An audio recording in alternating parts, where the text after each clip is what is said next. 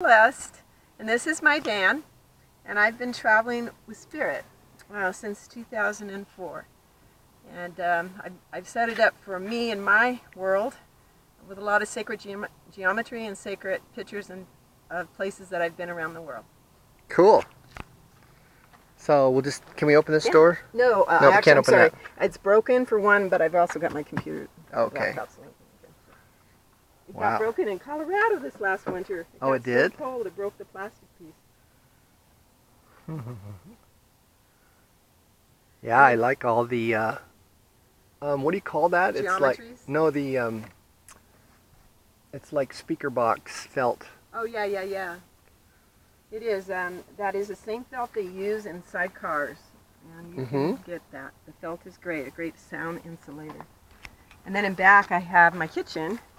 Oh, cool. Which is more, I don't know. I've also got camping gear and other things here. I don't know much like a kitchen. In here are dishes, pots and pans, burner, propane.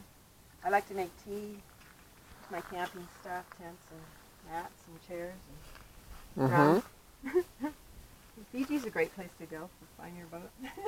Yeah, I need to go there. Yeah, it'd be great. And then as a lady, gotta have my clothes hung up. And you got a lot of clothes. Stuff.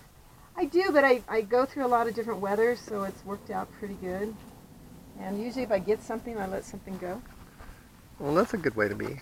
And then I have actually the porta potty I have is a marine porta potty, which I like. It's more self-contained and. Is it different than a normal porta potty? Some of the porta potties are bulky. They don't seal as well. This is Did you talk to Carolyn about that? Because we had a big long discussion about that. I was telling her what I got. And I'm sure you could give her better advice than I could. Yeah, but this is basically the one I have, and I like it. Who's it made by? Theaford. Thetford?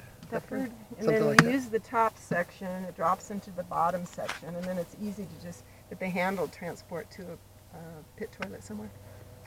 So I highly recommend this model. I like it. This is my second one.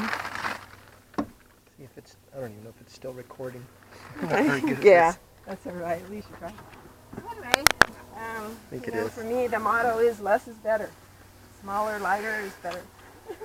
Okay, I'll stop for now. Thank you very much, Celeste. Appreciate it. You're welcome.